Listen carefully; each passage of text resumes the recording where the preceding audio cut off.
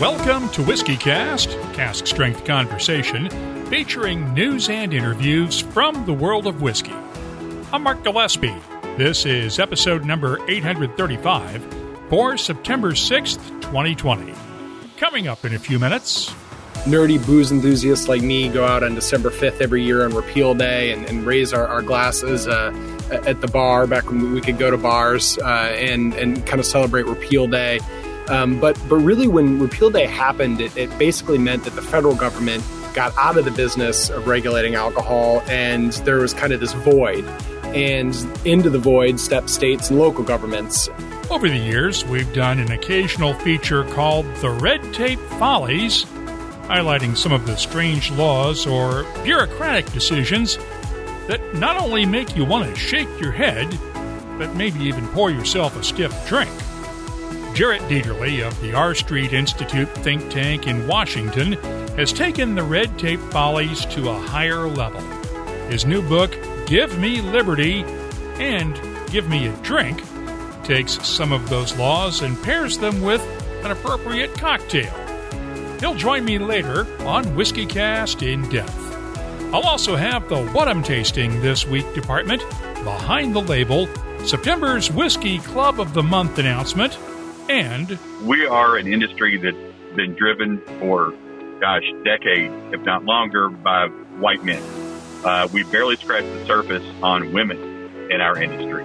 The news is next on this week's WhiskyCast. When you land on something special, you just know. Redbreast, the quintessential single pot still Irish whiskey, and a proud sponsor of WhiskyCast. Let's get started with the news. We'll begin with some job shuffling within the whiskey industry. Jeff Arnett shocked Jack Daniel's fans, and probably a few of his colleagues, with his sudden announcement Thursday that he is stepping down as master distiller at the end of the month. That's because he's the first in a long line of master distillers, going back to Jack Daniel himself, who has ever stepped down for another position instead of retiring. We don't know yet what that new gig is. Jeff declined our request for an interview this week out of respect for his colleagues at Jack Daniel's, but he did confirm it was his decision to leave, and he is not leaving the whiskey industry. He's been at Jack Daniel's since 2001 and was named master distiller in 2008 after Jimmy Bedford retired. Jeff's replacement has not been named. That's expected in the coming weeks, and the likely candidate for the job is Chris Fletcher, who has been Jeff Arnett's assistant for the last 6 years. In addition to having another big factor in his favor, he is also the grandson of the late Frank Bobo, who was the master distiller for Jack Daniel's from 1966 until 1988. Turning now to Scotland, we reported several weeks ago that Colin Gordon is leaving Diageo's Lagavulin distillery on Islay to move down the road and take over as manager when Mickey Heads retires at Ardbeg next month. That has resulted in a shuffle of managers within the Diageo production team on Islay. Pierre Guillaume will be moving over from Kalila to Lagavulin, while Port Ellen Malting's manager Samuel Hale will replace Guillaume at Kalila. No word yet on who will take over at the Maltings. One other job change to note, this one out of Pernod Ricard. Former Irish Distillers CEO Anna Malmioki has left the company. JustDrinks.com reported this week that she left the company for a new position in the tech industry based in London. Malmioki led Irish Distillers from 2011 through 2016, when Pernod Ricard moved her back to her native Sweden to become CEO of the Absolute Company.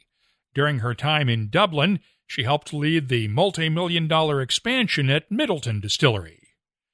Meanwhile, Pernod Ricard released its fiscal year 2020 financial results Wednesday. Sales and profits fell sharply worldwide for the year, though it was a tale of two halves. The first half of the year showed strong growth worldwide, but the pandemic decimated results during the second half of the year, as bars and restaurants around the world were forced to close down for months. CEO Alexander Ricard told reporters and analysts in Paris that the coming year would bring continued uncertainty and volatility because of the coronavirus pandemic. On top of that, the company also took a hit because of the U.S. tariffs on single malt Scotch whiskies. Pernod Ricard's Chivas Brothers division is the number 2 producer of Scotch whiskies. Overall, its Scotch sales dropped by 11% worldwide, but North America was one of only 2 regions showing an increase in sales over the previous year. Sales were up by 16% between last July and December, that first half, second half story I mentioned, but the combination of tariffs and the pandemic knocked that down to just a 3% gain for the entire year. Chivas Brothers CEO Jean-Christophe Couture told reporters on the company's Zoom call that a strong performance by the Glenlivet gets a lot of the credit for salvaging the year. It's extremely difficult today to assess the different impact because we had so much happening in the US. We know that there was a tariff increase. There was as well the on-premise business, which was closed down from March, April. We had the off-trade business being impacted. So there are a lot of effects. What we do know on Chivas Brothers is that the Glenlivet has been in growth on a full-year basis, in growth at the end of December.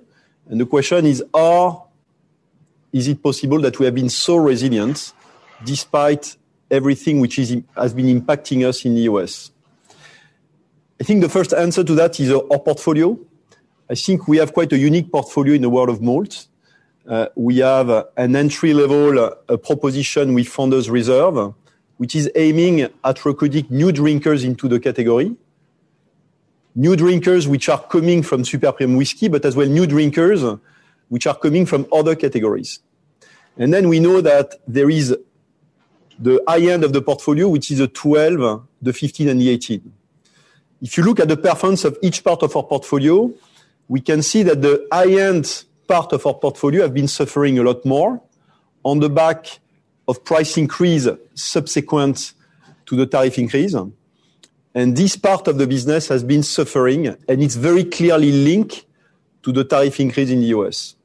But it's been more than compensating by all the recruitment effort that we've been doing, by driving very hard Founders Reserve, and as well introducing the Caribbean rum at the back of the fiscal year.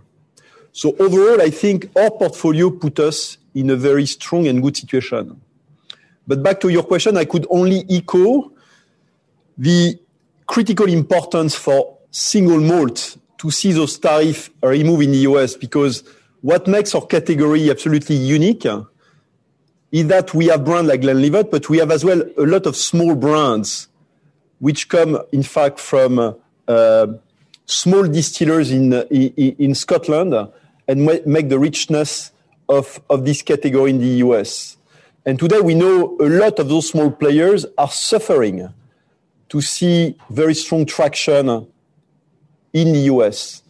And we do think that if we want single malt as a category to continue its momentum, it will be very important that not only the large brand like Glenlivet grow, but as well all those small distilleries, which are very small and niche brands, continue to outperform the market. Otherwise, consumer could see single malt at any other category which has been dominated and hijacked by large brands. I think it's very, very important that we keep the richness of this category. And moving forward, I do think that the future of this category is very much relying as well in the US on the removal of tariff. Couture's mentioned the Glenlivet Caribbean Reserve, which made its debut in the U.S. this spring. It is now being released in the U.K. as of this week. The company will also invest £2.5 million, about $3.3 million, to upgrade the Visitors Center at the Glenlivet over the coming year, and will continue to develop new whiskeys. That includes a new Ballantine's 7-year-old bourbon finish that will debut later this month in select markets, along with a global rollout for the Chivas Regal Extra 13 collection, and the return of the Glenlivet's capsule collection of edible whiskey-filled pods that created a stir at last year's London Cocktail Week. Other new whiskey announcements this week. Tamdhu is out with the 5th release of its batch strength single malt. It's bottled at 59.8% ABV and will be available in select markets for around 80 pounds, about $106 a bottle. Hunter Lang & Company will be releasing a new line of its Hepburn's Choice range of single cask bottlings later this month, complete with new packaging. The updated range includes 9-year-old Ben Nevis and Kalila malts, an 11-year-old Jura, and a 12-year-old Glenbergie. And if you've ever wondered who the Hepburn is in Hepburn's Choice, it's named for William Hepburn, Stuart Lang's late father-in-law, who served in Great Britain's diplomatic service for many years. It seems like just yesterday that we were talking about the spring 2020 release of Heaven Hill's Old Fitzgerald Bottled in Bond. Okay, it was in late July, but the fall release is now on its way. This edition is a 14-year-old Bottled in Bond bourbon distilled during the fall season of 2005. Observant bourbon lovers may remember a previous 14-year-old Old Fitzgerald Bottled in Bond that was bottled with a red label. That one was only sold at the Bourbon Heritage Center in Bardstown and a handful of Kentucky retailers, and carried a red label. This release comes from different warehouses and, of course, a different production season. It'll be available in limited amounts for around $140 a bottle. Buffalo Trace is bringing yet another version of Blanton's bourbon to the U.S. for the first time. Blanton's Straight from the Barrel will be an annual fall release, joining this summer's U.S. release of Blanton's Gold. Both were previously available only outside the United States. Blanton's Straight from the Barrel is uncut and unfiltered, and if you can find it, the recommended retail price will be $150 a bottle. Rabbit Hole is releasing its oldest whiskey yet, the 6-year-old Boxer Grail Founders Collection Kentucky Straight Rye. Founder Kaveh Zamanian picked 7 specific barrels to create the whiskey from among the first he laid down 6 years ago.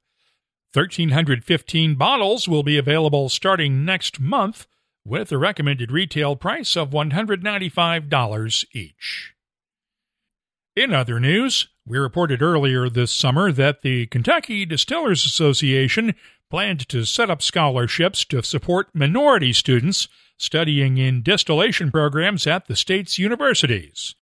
The first scholarships to be funded by the KDA's Lifting Spirits Foundation will fund full tuition for 4 students each year in the University of Kentucky's Distillation, Wine, and Brewing Studies program, which includes the Beam Institute for Kentucky Spirits. The scholarships are starting with this fall's semester at UK, and KDA President Eric Gregory expects to have similar deals in place with other Kentucky schools soon. There are few voices in our industry, few Black voices, LGBTQIA, people of color, you name it. We are an industry that's been driven for, decades, if not longer, by white men. We barely scratched the surface on women in our industry. So we need to build an industry that's more reflective of our culture and population, and getting people in diverse areas as early in the distillation programs that we can, to us is a good place to start. And it's not just the scholarships that we're looking at. As Jessica Pendergrass, our chairwoman, who's really been helping lead this effort, mentioned in the news release, we're looking at internship opportunities and a lot of other ways that we can have this group really bond and form this KDA Scholars group that can start to really integrate within our industry and also champion each other. And I think that's one thing that's special about Kentucky bourbon, that we pride ourselves on camaraderie and friendship, and the distilleries work together, and we want these UK scholars and other scholars to do the same thing. The KDA's board has also started meeting with a new advisory panel that includes the founders of Black-owned Bro Brothers Distillery in Louisville and the Fresh Distilling Company in Lexington, along with members of the state's LGBTQIA community and other minority groups. The overall goal is to increase diversity within the industry. You can keep up on the latest whiskey news all week long at whiskycast.com. Our live webcasts return this week after a short break during August. My guests on this week's Whiskey Wednesday webcast, Garrett Oliver, who is the brewmaster at Brooklyn Brewery in New York City. He's created the Michael Jackson Foundation for Brewing and Distilling, which will also fund scholarships for people of color studying to become brewers and distillers. Jane Bowie, the Director of Innovation at Maker's Mark, will also join us. She's responsible for the Wood Finishing Series and their other experimental whiskeys. On our Friday night happy hour show, I'll be joined by a bunch of brand ambassadors who have had to spend more time at home the last few months than they probably have over the last several years combined. Tish Harkis of Canadian Club, Colin Dunn of Diageo's Classic Malts, Sailor Guevara of Uncle Nearest, and David Blackmore of the Glenmorangie and Ardbeg will all be on hand. We'll talk about travel stories from the road and take your questions too. Our webcasts start at 5 p.m. New York time on Wednesdays and Fridays on the WhiskyCast YouTube channel, our Facebook page, Twitter, and Periscope.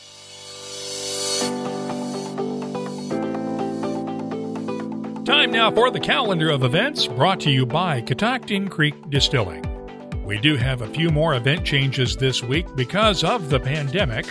While Whiskey and Barrel Night will still take place outdoors in Paramus, New Jersey on September 16th, the Whiskey and Barrel Night events planned for October in Chicago and Los Angeles have now been postponed, with no new dates announced yet. In addition, the Indie Spirits Expo, planned for next month in Chicago, is also being canceled. Registration is now open for the virtual version of Tales of the Cocktail. It'll run September 21st through the 24th. McTeers has its next whiskey auction in Glasgow, Scotland on the 25th. The virtual version of The Whiskey Show will take place online October 2nd through the 9th. The Spirit of Toronto's virtual tastings will take place online throughout the entire month of October. As of now, Whiskey Live in Warsaw, Poland is still scheduled for October 2nd and 3rd. Bonhams has a whiskey auction in Edinburgh, Scotland on the 7th of October, and the virtual Whiskey Colors Festival, sponsored by the whiskey shop Dufton, will be online October 8th through the 12th. And as of now, the Hong Kong Whiskey Festival is still on for October 11th. Of course, all of the in-person events I've mentioned are subject to change on very short notice, depending on local health restrictions, so please make sure you double-check with event organizers before you make any travel plans. The calendar of events is brought to you by Catoctin Creek Distilling, makers of Virginia's most awarded spirits. You'll find their Roundstone Rye at fine whiskey shops in 26 U.S. states, 3 continents, and worldwide online. Visit the Where to Buy page at CatoctinCreekDistilling.com to find a retailer near you. And please drink responsibly. The search never ends, but it's nice when you can come in for a landing, pause and explore the silky smoothness of single pot still Irish whiskey, matured in the finest bourbon and Oloroso sherry casks. Land on Redbreast, then be sure to pass it on. Proud sponsor of WhiskyCast. WhiskyCast In-Depth is brought to you by Mortlock. There's no shortage of, shall we say, unusual laws and regulations surrounding not only whiskey, but pretty much beverage alcohol of all types around the world. The patchwork of laws and regulations from country to country, let alone state to state, is so jumbled that even the industry trade associations that are supposed to keep track of these things for their members have trouble keeping up because the rules keep changing all the time. For instance, the coronavirus pandemic and lockdowns of distillery tasting rooms in many areas prompted a few U.S. states to legalize cocktails to go and direct-to-consumer in-state shipping by executive order. and those privileges could very well disappear with no notice once the executive orders expire. Then there are those rules that make you just want to shake your head. Of course, I've closed every episode of WhiskyCast with a reference to our hometown, the charming yet regrettably dry town of Haddonfield, New Jersey. It's dry because New Jersey has traditionally allowed local governments to decide for themselves whether to allow alcohol sales at all. And that leads to situations like this example. There's a bar and restaurant within walking distance of our house where the town border runs through the property. The parking lot is in Haddonfield, while the building itself is in the next town over, Haddon Township. And that means that while the neighboring pubs down the street in Haddon Township have been able to use their entire parking lots for outdoor dining and pub service, this one could only use the handful of spaces between the building and the street. It's things like that that led to our occasional red tape follies reports on strange but true bureaucratic nightmares that whiskey makers and retailers deal with routinely. And the new book by Jarrett Dieterle of the R Street Institute think tank in Washington, D.C., Give Me Liberty and Give Me a Drink, is being published on September 15th. I talked with Jarrett this week via StreamYard. Beverage alcohol is probably one of the most regulated consumer products in the world, isn't it? Yep, it is. It's got to be up there. Probably any top 3 list it would be in. And that, of course, leads to some fairly crazy regulations and laws, doesn't it? Yeah, it does. Especially here in the United States, we probably more than any other industry, the alcohol industry has some tremendously weird, bizarre, quirky laws, really in every state. It doesn't discriminate on geography or red state, blue state, or anything like that. Everyone's got some pretty bizarre laws, which are really a feature of our history, and because of our history, our prohibition history, and then our post-prohibition history. Let's go into that because, as you note, a lot of this comes out of prohibition, right? Explain how we got to this point. Well, prohibition, obviously everyone listening to this podcast knows very well what that was. It was a monumental moment in our country's history. But I think what a lot of people don't realize is, nerdy booze enthusiasts like me go out on December 5th every year on Repeal Day and raise our glasses at the bar back when we could go to bars and kind of celebrate Repeal Day. But really, when Repeal Day happened, it basically meant that the federal government got out of the business of regulating alcohol, and there was kind of this void. And into the void stepped states and local governments. And the sentiment, the temperance sentiment and some of the anti-alcohol sentiment of the era, it didn't just vanish overnight once prohibition was gone. Everyone agreed that was a failure, but it didn't just go away. And so what was next? And what came next was a concerted effort by a lot of temperance forces at the time to try to enact controls, what they called it, at the state level of alcohol. And that could be everything from there's dry states after Prohibition all the way up until the 60s. It could be things like control states where the government acts as the wholesaler and retailer of alcohol. It could be things like the three-tiered system, all different processes to try to control how we drink and how producers take their product from point A and get it to point B as us consumers. So a lot of these weird laws we see derive from that and kind of the licensing system that grew out of that. It's why we have government-controlled alcohol stores. It's why we have weird, quirky things like in Indiana, gas stations there can sell beer, but they can't sell it cold. Only liquor stores can do that. And it's an example of just this weird licensing quirk that grew out of this system that tried to separate and regiment and control alcohol and how we drink it. And let's be fair, they did this at the retail level and where we consumers interact with alcohol because the federal government still regulates alcohol. They just regulate the production of it along with the states. Yeah, that's a good clarification that gets lost in this a lot. I mean, the federal government does still play a role. They didn't just totally give up everything. But yeah, it was mostly the sale of alcohol is what kind of became a lower level of government issue. I mean, labeling issues obviously are still very much a federal issue. A lot of tax implications are still at the federal level for producers. And states regulate producers too, of course. But yeah, you're right. So it's become in a lot of ways, even more fragmented system now because you have 3 layers of government that are regulating alcohol. You mentioned the legendary Indiana cold beer law. Having grown up in Indiana, I was there during the time when liquor stores were closed on Sundays and you couldn't even get a beer at a restaurant. I was in college before they finally even allowed you to have a drink at a Sunday dinner, for crying out loud. Yeah, absolutely.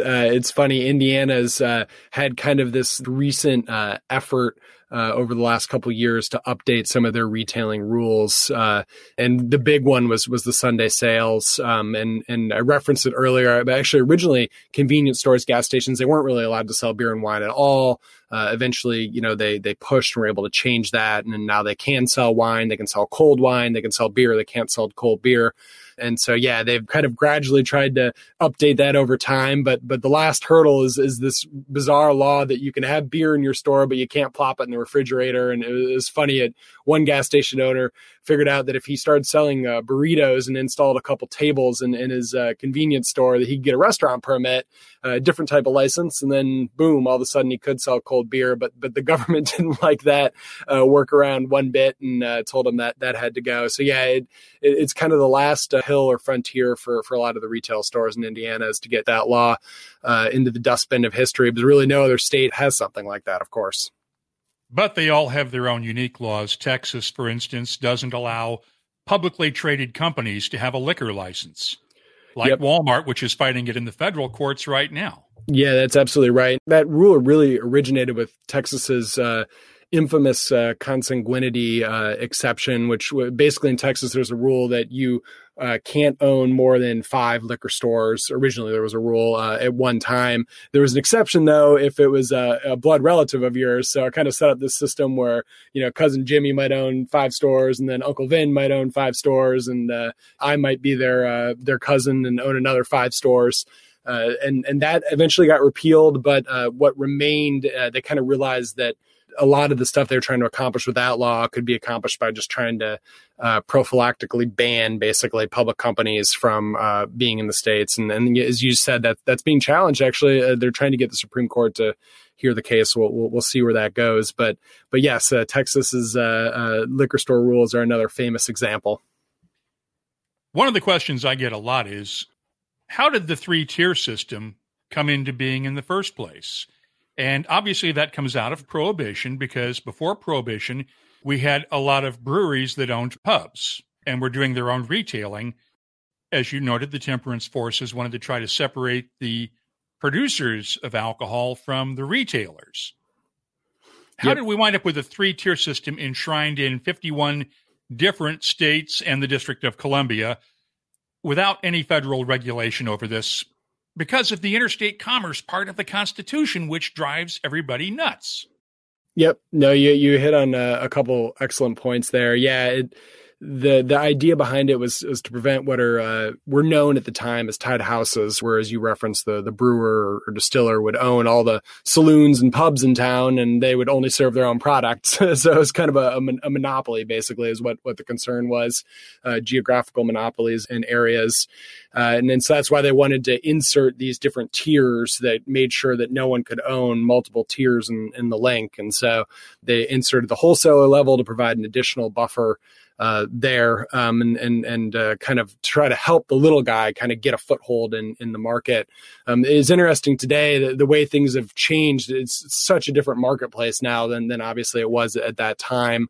After Prohibition, really was only the big producers that survived it. They were the only ones that had the money to make soda or something for a decade and a half and then get back into alcohol. But now in the midst of this craft spirits boom, and it's interesting because a lot of the little producers sometimes feel like it's tough for them now to get attention from the wholesalers and from the retailers because they prioritize, of course, the products that are the biggest sellers, kind of the flagship things that are selling well. So it's interesting how that's kind of changed over time. And then, as you also referenced it, there's been somewhat of a movement to allow direct-to-consumer shipping of products, which would allow kind of really small micro producers to be able to just ship a product. If I have a brewery that I really love in my home state of Michigan, which I have several, I could theoretically get it delivered directly to me in Virginia, where I reside now, near Richmond.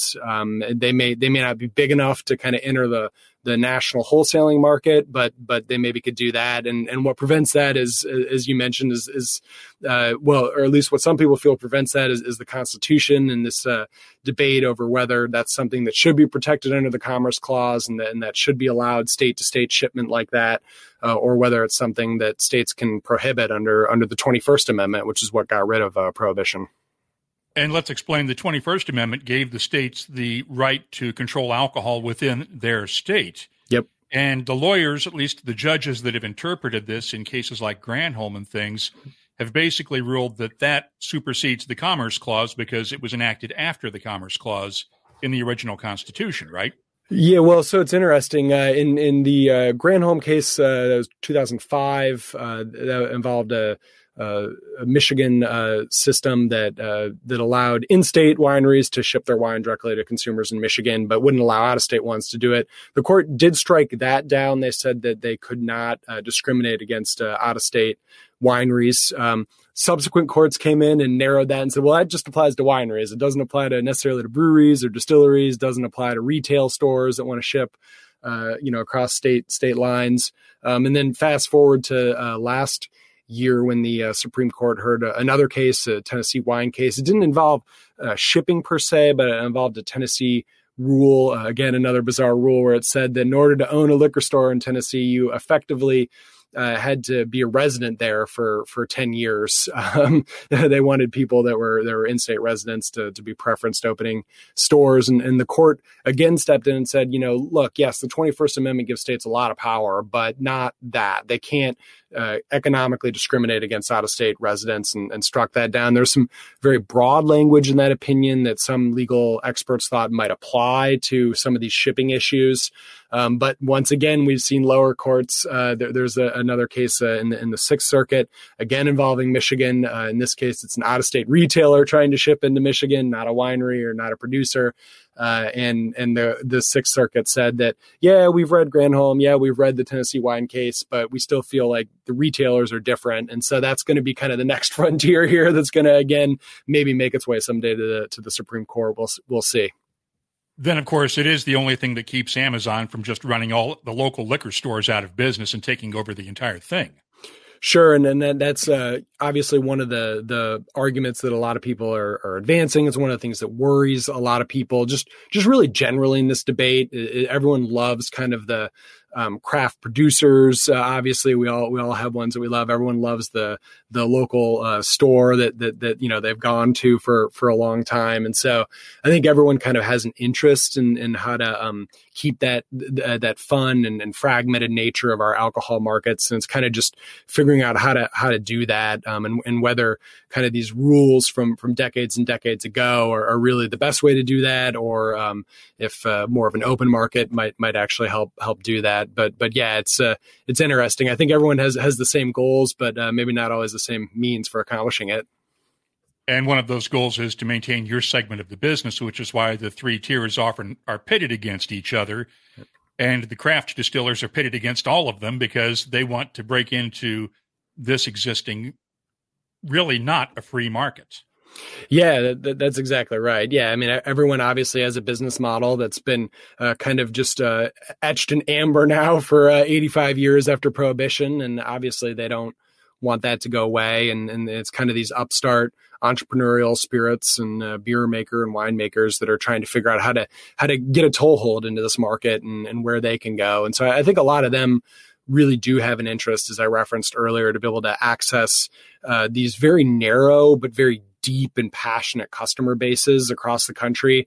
Booze enthusiasts like us, we will go to a distillery in a different state and we will try their whiskey and we will say we really like that and we want 5 bottles of that. We're not the average consumer necessarily, but we're a very passionate consumer base. And so I think it's just those small guys want to be able to figure out how to access that market, which they can't really right now very, very well. And so that's what makes it, I think that's what makes it tough for them. And especially in this environment of COVID-19, we can't ignore that. Of course, things like, tap rooms and tasting rooms, a lot of the way that they advertise was word of mouth and was having people come in and making those purchases on site. And that by and large has gone away. I mean, some of them are now able to do modified, limited capacity openings, but it's much different than what it was. And it's been interesting. Some of the states that have waived kind of intrastate within the state shipment, they obviously can't necessarily always do it outside of the state, but have allowed distillers to start shipping. For example, in Virginia, distillers can now ship to Virginia residents, and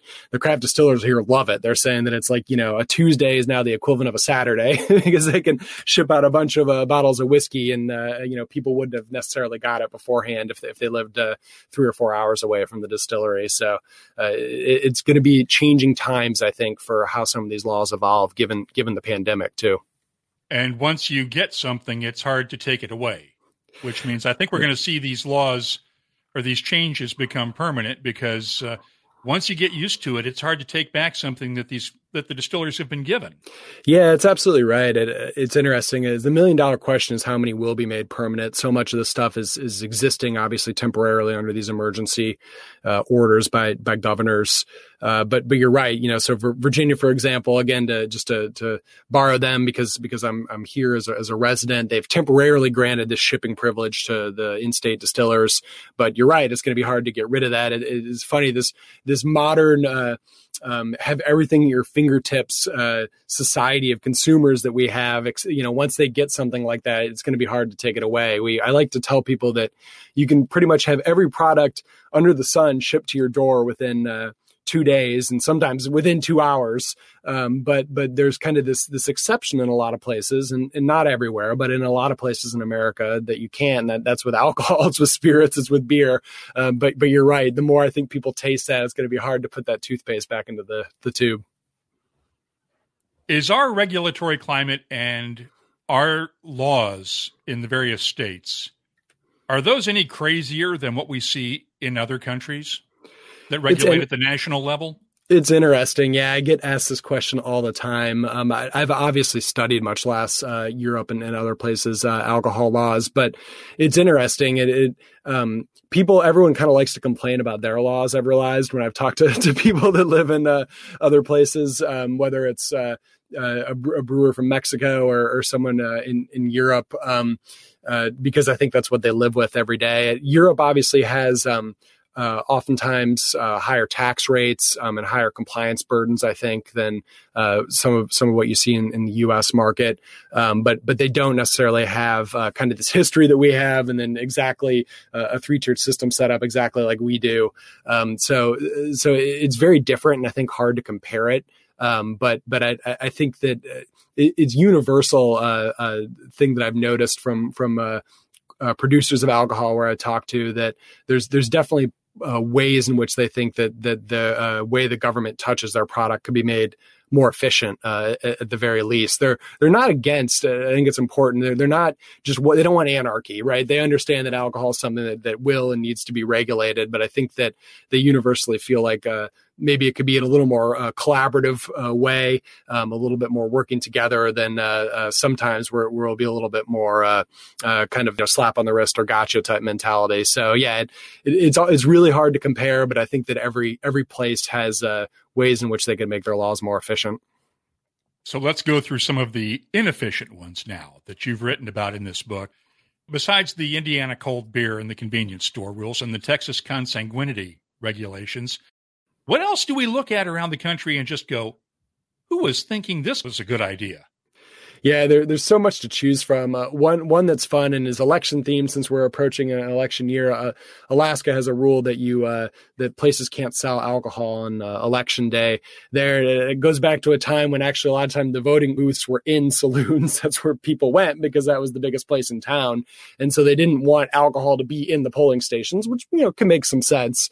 But it's still on the books today, and A number of states have that, though. They do, yes, right. You see a lot of similarities across states. In an effort to try to feature one from each state, I wasn't able to oftentimes repeat or feature the repeat offenders, if you will. But yes, that's something you see. You see, of course, still variants of blue laws on Sundays across the country. Oftentimes now it's kind of an hour restriction, or a certain type of spirit is targeted that they can't sell. Although the so-called brunch bills are becoming more popular, which are trying to repeal a lot of those.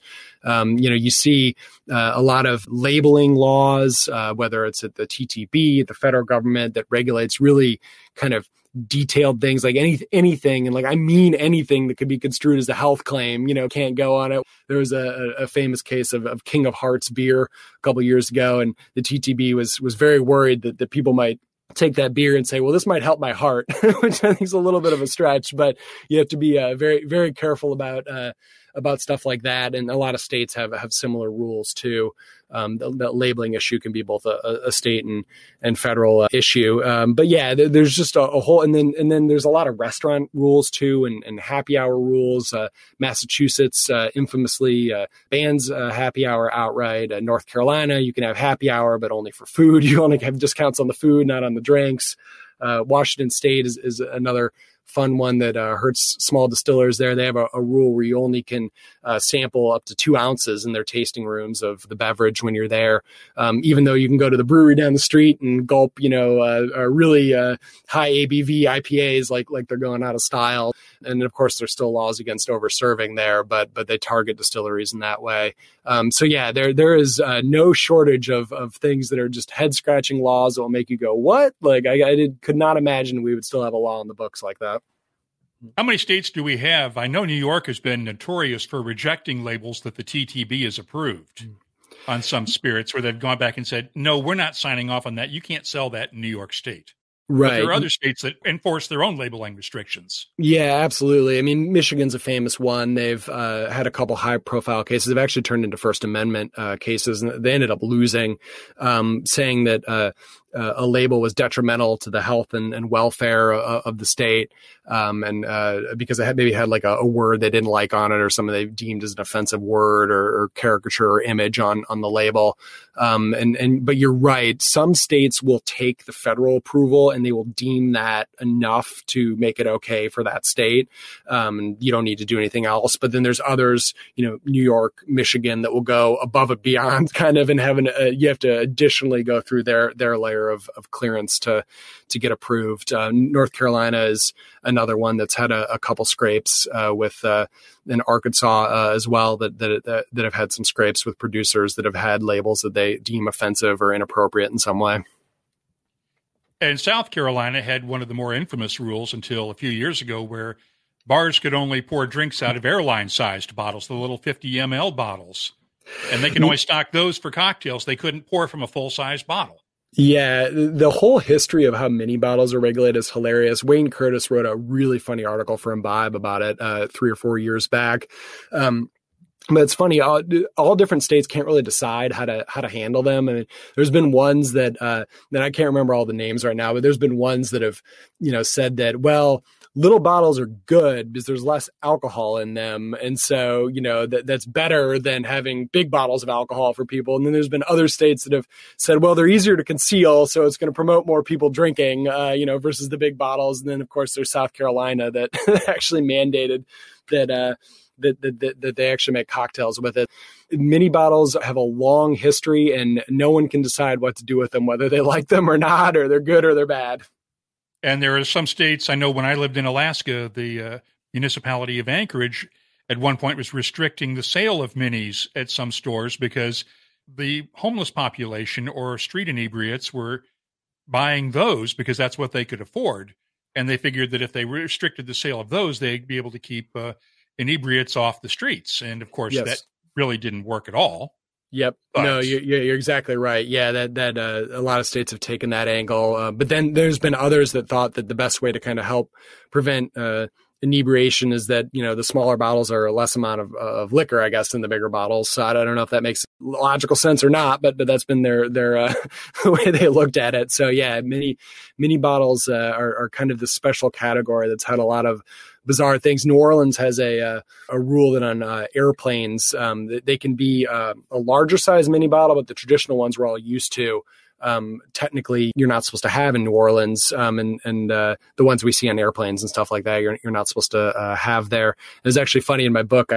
Chris Hanna, the legendary bartender down there, he helped me batch up the cocktail that could be done in mini bottles if you wanted to bring it on your plane for that law. So it was a fun way to have it inspired by that New Orleans law. But yeah, mini bottles are a category unto their own when it comes to regulation. This is a question I don't think we've ever addressed. I know we've never addressed it on WhiskyCast. Who regulates the airplanes and the airline industry? Is it the state where the plane takes off from? Is it the state where they land? Who regulates the airlines? My understanding, and I have not exhaustively looked into this subcategory of regulation in the airspace, but my understanding is that it is regulated at the federal level. They obviously have preemptive power over stuff. It would be a nightmare, I guess, if a plane landed in a different state that had different rules and they had to comply with all that. So my understanding is that that's how it goes. It's interesting. Speaking of transportation, of course, in Prohibition, famously, there was the 12-mile limit on the shoreline, and beyond that was considered international waters. So all the rum running ships would just anchor there to be outside of the jurisdiction of the U.S., and then make smaller boats do their runs in there. And obviously there was the famous 12-mile limit drink that was inspired after that. But yeah, people have been using transportation to get around alcohol rules for a long time. So what are some of the other cocktails in the book? Because you have a cocktail for each state, if I remember correctly. That's exactly right. There's a lot of fun cocktails. We do everything from, the classics like the Negroni and the Old Fashioned and Manhattan to more, fancy things. We have a spiced up mezcalita recipe, for example. There's some pitcher drinks for things like Bloody Marys, winter seasonal drinks like different kinds of eggnogs. And a lot of them are classics that I really grew up caring a lot about the classics and kind of learned what cocktails were and how to make them when I was first getting into spirits through the classics. And then I have a couple of spins on it for fun, just to change things up. And as I said, I try to oftentimes make the cocktail be somehow inspired by the law that I'm writing about. So Washington State, for example, the drink in that one, instead of having 2 ounces of spirits, has 1.99999 because the distilleries there are limited to under 2 ounces when they serve you at their tap room. So we try to have fun with it and just raise a little bit of interest and awareness and some of the quirky stuff that's going on out there. And it can only hopefully get better. That's the hope. Yes, it's interesting. As I said, it's been such an ossified area of the legal world. But yeah, it'll be really interesting how the current pandemic maybe changes some of that going forward. It already has, and we'll see what out of that lasts. And we also have this new era of prohibition that people keep talking about, where people are actually using the pandemic and other things as a way to restrict alcohol sales. Look at what Pennsylvania did when they locked down the entire state liquor store system in a control state, except for the craft distilleries that were allowed to sell their stuff, which was great for them. But unless you lived near a craft distillery, you were kind of hosed. Yeah, I'm glad you brought that up. It's funny. We kind of keep needing to relearn this lesson that when you whether you like it or not, and everyone gets in this debate about whether liquor stores are essential or not essential. And in some ways, I feel like that's immaterial because human history has taught us that people will want alcohol, they enjoy it, and they will find a way to get it and access it. And when you raise the barriers so high that you can't get it legally, unfortunately, people will turn to more risky ways of doing it. During Prohibition itself, of course, the prolific black market and bootlegging arose. But in Pennsylvania, when they shut down the state liquor stores, they either, as you said, had to go to a distillery or what was happening very often is people were going across state borders into New Jersey, West Virginia, and all the bordering states and flooding the liquor stores that were open in those states. And that made social distancing impossible. A couple of them, unfortunately, had to temporarily just close because they were so overwhelmed by the crush of people that were coming in there. And Mexico, for its part, to use an example of another country, temporarily halted brewing there. And, when that happens, which actually did happen in Mexico, it leads Same thing in South Africa, where they shut down the entire spirits and wine industry. Yep, exactly. Twice. Yep. Yep. And especially in those less developed countries, oftentimes that will still lead to a black market where people are making moonshine and illegal illicit alcohol. And unfortunately, that's often not as safe. And so I see stories almost every week of, entire villages that were poisoned by bad alcohol, and it's a real tragedy. And so it really, it's kind of counter to helping public health, really, when you totally close it off. I think a better framework for it for government and regulators is to know that it's going to exist and find ways to create safe legal access to it for people, instead of getting bogged down in this debate of whether it's essential or not. It doesn't matter whether it's essential, it's going to happen. Jarrett Dieterle's book, Give Me Liberty and Give Me a Drink, will be published on September 15th and is available for pre-orders now. There's also a virtual launch party that evening online with Jarrett and Christine Riggleman of Virginia's Silverback Distillery. We've included a link for more details in the show notes for this episode at whiskycast.com. Jarrett is also launching a 5-episode podcast series on alcohol laws as well. That also starts on September 15th. The Right to Drink will be available wherever you get your podcasts. One final note. That question during our conversation on how airline alcohol sales are regulated, I'm checking on that now. I hope to have the answer on an upcoming episode in our Behind the Label segment. That's WhiskyCast In-Depth, brought to you by Mortlach, whiskey's best-kept secret. Hidden away for decades in some of the world's most famous Scotch whiskies, comes a single malt inspired by an original for a fortunate few. Discover the entire Mortlach lineup at malts.com. The What I'm Tasting This Week department is brought to you by Sagamore Spirit. Let's start off with a couple of new releases in the Macallan's Double Cask series, which started off in 2016 with the Double Cask 12-year-old, matured in both American and European oak. The Macallan Double Cask 15-year-old is bottled at 43% ABV. The nose has very delicate and complex notes of dried apricots and apple chips, a hint of oak, toffee, honey, and cocoa powder. The taste balances raisins, orange peel, butterscotch, and a good oakiness with ginger and other baking spices, vanilla, and a touch of tropical fruits in the background. The finish is creamy and soothing with a lingering touch of ginger, tropical fruits, caramel, and just a hint of vanilla. I'm scoring the Macallan Double Cask 15-year-old a 93. The 18-year-old version is also bottled at 43% ABV and has a gentle touch of fruit on the nose with peaches, pears, and apples, balanced by a touch of orange peel, subtle spices, and a hint of toffee. The taste has a creamy mouthfeel at first, followed by a nice bite of oak tannins, while raisins and orange peel complement touches of crystallized ginger and butterscotch. The finish, warm and gentle with hints of mandarin oranges and oak, along with a gingery character that lasts long after the other flavors have faded away. I'm scoring the Macallan Double Cask 18-year-old a 95. More tasting notes in just a minute, but first, this week's tasting notes are brought to you by Sagamore Spirit Rye Whiskey, which will be releasing the next batch of Penny's Proof later this year. It's a preview of Sagamore Spirit Whiskey distilled on-site in Baltimore. Last year's first release of samples sold out in hours. The only way to find out when and how to get your hands on this year's batch is to join Sagamore Spirit's Whiskey Thieves. You can sign up today at sagamorespirit.com. Great Drams, the independent bottling team of Kirsty and Greg Dillon, recently released a rare single cask bottling of a 30-year-old Girvan single-grain whiskey distilled in 1989. I received a sample of it this week. It's bottled at 54.5% ABV. The nose has notes of candied orange slices, fresh berries, vanilla beans, and dried flowers. The taste is fruity with orange marmalade, fresh berries, subtle touches of ginger, allspice, and vanilla, and a nice oakiness that comes forward on the finish, which is good and long with lingering fruits and spicy notes. Single grains have always been a bit underrated among Scotch whiskies. This one's a good one.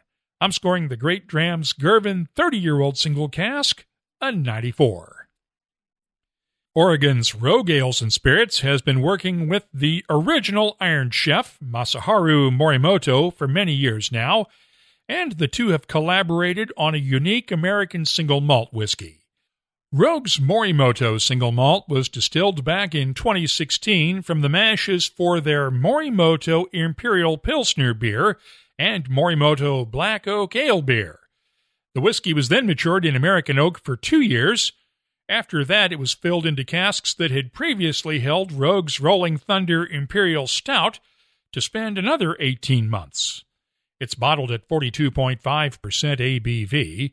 The nose is dry and oaky with subtle spices and hints of cocoa beans, espresso, and dried apples. The taste is nutty with smoked almonds, cocoa beans, toffee, and a hint of creme brulee. The finish is long and smoky with freshly roasted coffee beans and dark chocolate. I'm scoring Rogue's Morimoto single malt a 90. And finally, let's look at Ardbeg's second release of Trayvon. It's 19-year-old single malt that made its debut last year as an annual release. Batch 2 is bottled at 46.2% ABV, just like last year's, but uses a higher percentage of first fill ex-bourbon casks in the mix, along with refill and ex-sherry casks. The nose is smoky with grilled fruits, heather, black tea, and lemon, a touch of brine, and a hint of eucalyptus cough drops. The taste is briny, tart, and slightly medicinal with grilled pineapple, peat smoke, pine needles, heather, and a hint of lemon zest. The finish is long and slightly tart with a gentle smokiness. I'm scoring Ardbeg's Batch 2 of Trayvon a 93. The What I'm Tasting This Week department is brought to you by Sagamore Spirit. I'll be adding these tasting notes to our searchable list of more than 2,900 different whiskeys from around the world. You can check it out this week at WhiskyCast.com. It's time to announce September's Whiskey Club of the Month. This month we're honoring the Old Town Whiskey Club of Manassas, Virginia. Gregory Cook is one of the founders and emailed us to nominate his club. It's only a year old, but already has 65 members and does regular tastings and tours of local distilleries. If you're in Northern Virginia and the D.C. suburbs, we've added a link to their website on the Whiskey Clubs page at whiskycast.com. Congratulations to the Old Town Whiskey Club. We'll be sending you 24 WhiskyCast Glencairn glasses to use at your upcoming socially distanced club tastings. If you're a member of a whiskey club and want to nominate your group for Whiskey Club of the Month honors, all you have to do is use the contact form at whiskycast.com. Tell us a bit about your club. And if your club has a website or a social media presence, we'll be glad to add a link on the Whiskey Clubs page at our website. We pick a winner on the first episode each month, and if you've already emailed us in the past, you don't have to enter again. We do roll over the nominations from month to month. Once again, congratulations to the Old Town Whiskey Club of Manassas, Virginia, September's Whiskey Club of the Month, and thanks to Glencairn Crystal for helping us honor whiskey clubs around the world. Let's open up the inbox now for your voice. Benjamin Reed at Ranger Rick on Twitter had this comment about last week's interview with forestry scientist Tom Kimmerer. I love this phrase from Tom Kimmerer on the latest WhiskyCast. Bourbon is essentially white oak extract. Well, if you want to know what Tom meant by that, listen to the in-depth interview in last week's show. The other day, our pal Maggie Kimbrell at LouGirl502 tweeted from Louisville, "There's no crying in whiskey." Like hell there isn't. You ever drop a full bottle and have it break on you? Tess at Tess070770 tweeted, "Lost my last bottle from the old Tamdhu distillery that way. 15 years later, still," add a crying emoji in there. But John O'Donovan at ColeOD USMC, I suspect that means he's a retired Marine colonel, tweeted, "I hate it when I get glass in my tongue from licking it up." Yeah, John, I want to see video of that. And when I tweeted out Wednesday morning that the Glenlivet plans to make its edible cocktail capsules available globally in the coming months, at Mark S. Brownstein responded, "As if 2020 couldn't get any worse." No, Mark, that would only be if someone put Fireball into those edible capsules. If you have a question, suggestion, or anything else you'd like to share with whiskey lovers around the world, you can always find us on Instagram, Twitter, or Facebook at WhiskyCast. The email address is comments@whiskycast.com. Let's close out the show now with Behind the Label, our look at the history, science, and all those other things that make whiskey unique. It's brought to you by Writer's Tears. Last time around, we reported on this year's Four Roses limited edition small batch bourbon, which is coming out this month. It includes 4 of the distillery's 10 different recipes: a 12-year-old OESV and a 12-year-old OESK whiskey, a 16-year-old OESK, and a 19-year-old OBSK. Now, if you're not a longtime Four Roses fan, that sounds a lot like gibberish. And Four Roses is the only distillery that does things this way. It all goes back to the days when Seagram's owned the place, as Master Distiller Brent Elliott explained during his Zoom call with reporters last week. The way we produce 10 different recipes at our distillery in Lawrenceburg is we start out with 2 different mash bills. And you can see here on this infographic, we've got the mash bill B at the top, which is 60% corn, 35% rye, and 5% malted barley. And then below it is the mash bill E. That's the lower rye mash bill, which is still relatively high in rye compared to most other bourbons. It's 75% corn, 20% rye, and 5% malted barley. And then we have, on top of those 2 mash bills, we ferment with one of 5 different yeast strains. We have our V yeast on the far left. It creates a delicate fruity flavor through the fermentation. The K, which creates slight spicy flavors and aromas. The O, which is rich and fruity. The Q, which creates floral aromas and flavors. And the F, which is herbal, somewhat minty. And you'll notice it's a 4-letter code here. So one, for example, the OBSV, the O is a throwback to the Seagram's days when they had more than one distillery in Kentucky. So the O designated the Old Prentice Distillery, which was the original name of the current Four Roses Distillery. Now that's the only distillery that remains of those original distilleries. So that's the only letter you'll ever see associated with Four Roses for the first letter, and it's the only letter we use. Second, that designates the mash bill, as I explained. The third is straight bourbon whiskey. That doesn't change. That is the only thing we make at Four Roses. And the last letter is the yeast strain. So you want to look at the second letter and the fourth letter. Most distilleries rarely use more than one strain of yeast regularly, let alone maintain 5 different ones. Later in the call, I asked Brent whether they have ever retired yeast strains in the past. I know Seagram's had a library of 300 to 400 different yeast strains that were used in various products. Specific to Four Roses bourbon, I know this one is always utilized up to all 5 of the different yeast strains. So certainly there were yeast strains that were probably tried out and used for some of the other products, other spirits that they produced. But to my knowledge, of these 5, this has pretty much been the core 5 that we've utilized going pretty far back, going as far back as I've heard. Thanks to Brett Elliott of Four Roses for the explanations. And here's a bonus explainer. How did yeast get its name? If you've ever visited a distillery and watched an open-top fermenter bubbling away as the yeast does its work, That is part of the origin. Matt Bachman is an associate professor of biochemistry at Indiana University, my alma mater, and he explained it this way the other night during a webinar. The English word yeast comes from the Dutch word yeast, which is derived from the Greek word for boiling, and getting the gist of something literally means boiling it down. We've had requests to do more in-depth on yeast and fermentation, along the lines of what we did with oak last week and on the recent webcast with Tom Kimmerer. I am working with Matt Bachman to find a time when we can talk.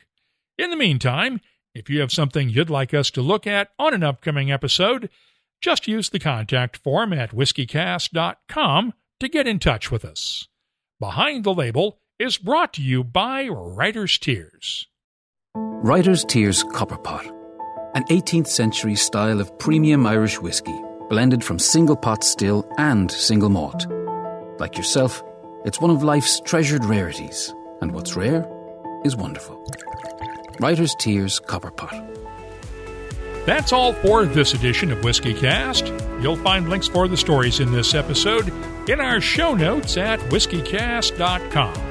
That's also where you'll find the latest whiskey news, my tasting notes, the calendar of events, our whiskey photo of the week, and, of course, a complete archive of past episodes that goes all the way back to 2005. We'd love to hear from you.